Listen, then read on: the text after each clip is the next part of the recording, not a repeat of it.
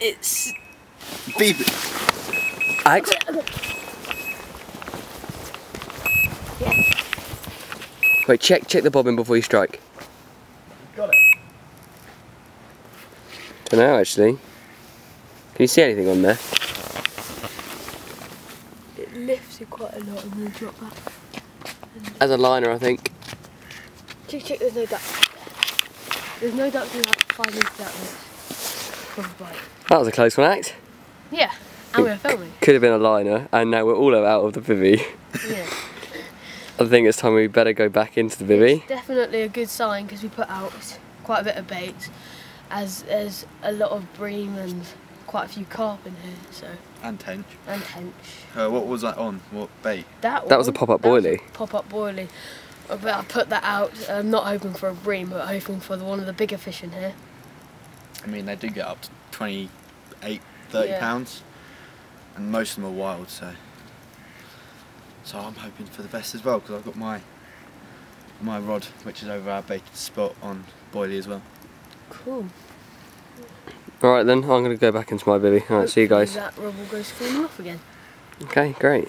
Cool. It could have been a line bite actually. Could have been, but that would mean there would be fish in the swim. So yeah, whatever it is, there's fish in the swim. So, alright, see you guys. Okay. Night night.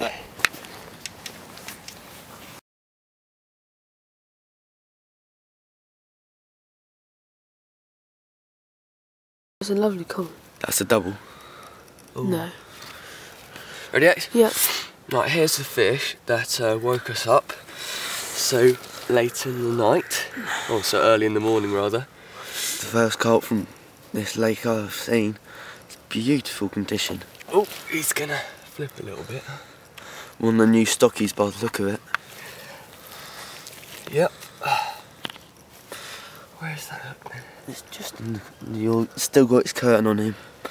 You're the first person to hook this by the looks of things. Probably never been caught before, which is very nice to know. And let's just get a couple of photos, because you probably won't be able to see him very easily at the moment.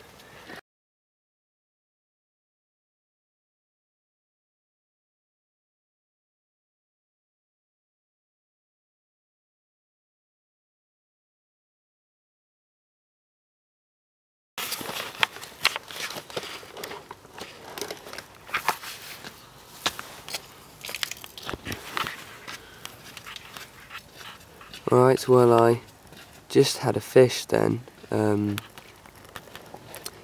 nice common carp. I don't know how big it was, maybe 8 pounds or so. But the capture was a little bit complicated actually. Alex had a run on his left hand rod, but when he struck it there was nothing there. So we just put the rod back down again whilst we sorted out the other rod.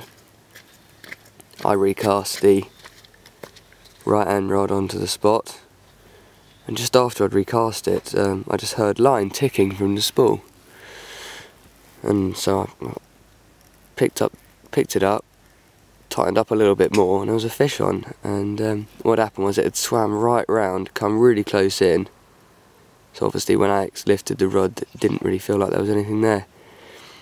But I managed to bring it the whole way in, got caught around a massive snag in the margins.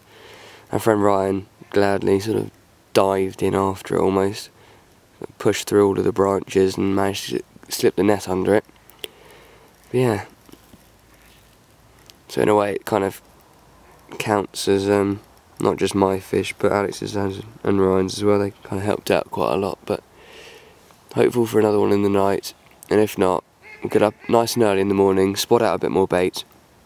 I'll show you the rig that I caught that fish on in the morning. And yeah, I'm gonna get some sleep.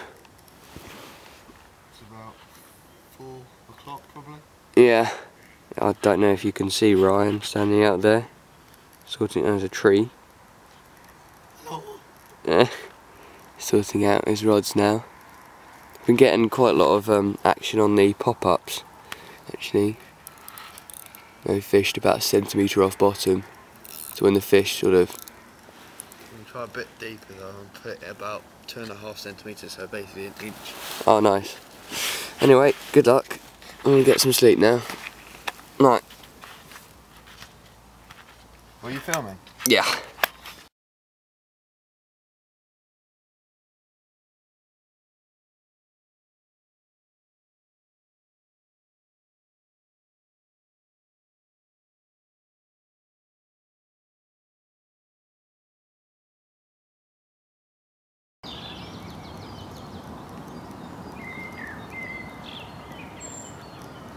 We've got 3 rashes each. No, 2 rashes each on my basis.